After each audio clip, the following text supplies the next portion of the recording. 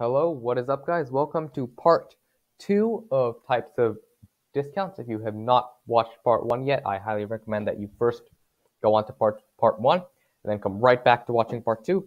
I hope that these discounts up above from part 1 don't distract you. I've put like a little black hash mark line over here to kind of just separate the two. So first off, we're going to be discussing chain discounts.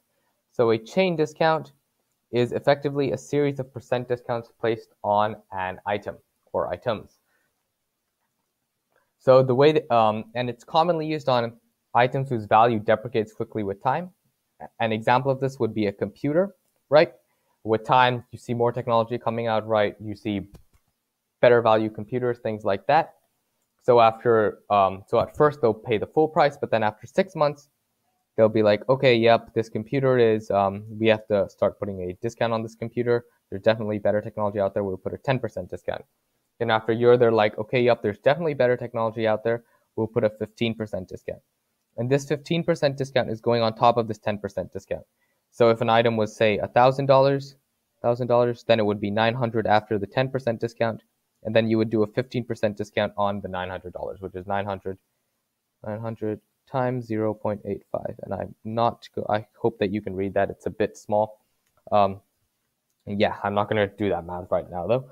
And then you would have, and then after 2 years, the company's like, okay, this computer is definitely lost. Has got much better options out there.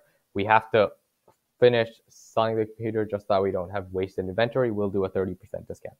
So things like that. Obviously, there are other uses for chain discounts as well, but this is a common example. The next one is a volume discount, which is commonly referred to as a well, not commonly referred to, but is very similar to wholesale price. So basically, what a volume discount is once a customer reaches a certain amount of sales volume during the measurement period, which is typically a year, a volume discount applies.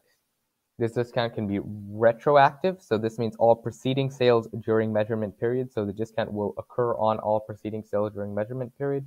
So if you have a measurement period of 1 year, and then you reach the amount of sales in that 1 year, you will gain a retroactive discount on the sales for that year. So you'll get some money back on that sales. Or it may apply to all subsequent sales. Yeah. So it could apply, or it could be both. It could be retroactive and also applying to all subsequent sales. So you may see companies like Costco buy many items in this manner. They'll buy large inventories from companies where they'll get where they can pay wholesale prices or volume discounts, and they'll sell those items at cheaper prices relative to what the brands are selling those items for, but more expensive than what they bought it for, so that they're still turning up a profit. So yeah, that's a volume discount. A lot of big box stores that have large supplies like Costco will do this kind of thing. I think Walmart also has a similar structure. Free shipping, I didn't really write anything here just because I think we're all familiar with it, right? Some companies will give you free shipping if you spend a certain amount of money. Some will do it if you have a coupon code, a discount code, things like that. Right, free shipping is pretty common. The last one that we're going to discuss is a seasonal discount. So seasonal discounts are frequently applied to things that fluctuate in, wow, I was on my razor, sorry. Things that fluctuate in sales seasonally. So an example of this is a beach hotel. So let's say that we have a beach hotel. So in winter months, sales are going to be down. So in winter, we have lower sales. And because we have lower sales, in order to incentivize people to come during winter months, we also make prices go lower. We also put prices lower to incentivize people to, come to our beach resort in winter months, because we don't want just our beach resort standing there doing nothing. Then in summer months, especially over summer vacation, right? People have holidays, things like that. We will bring sales up. Sales go up.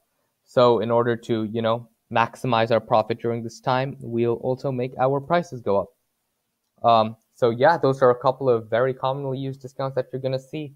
Important ones. This is not exhaustive. There are some more discounts out there. We have more on our Quizlet, which if you're watching this on YouTube, you can take a look at our website to find our Quizlet.